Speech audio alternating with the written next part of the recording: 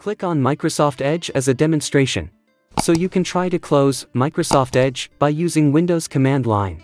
First thing is to simultaneously press the Windows logo and R keys on your keyboard. Then, the Run command Windows will pop up. Then type CMD and then press Enter. The command prompt screen will pop up. You then type Tasklist, because you want to see a list of all the running processes. Microsoft Edge should be displayed on the list msedge.exe.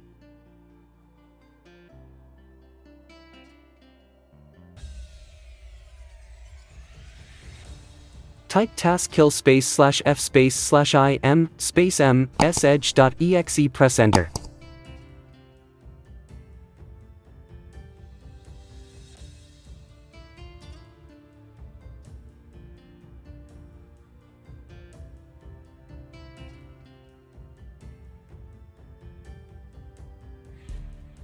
The process will be instantly shut down and a success message displayed.